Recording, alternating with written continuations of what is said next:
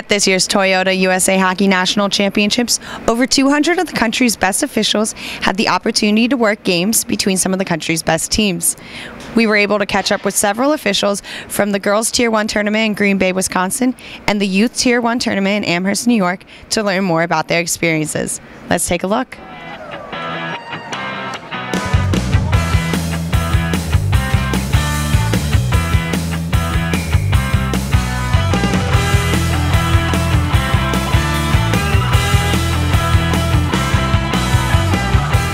It's amazing to be able to be on the ice with teams of this caliber. When I was playing, my team was never of this caliber, so I was never on the ice with anybody this good. And now, I mean, it's just great to be able to skate out there and to see the speed and the skill.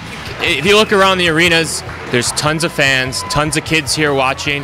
Not only that, you have scouts from the NHL, Division I college.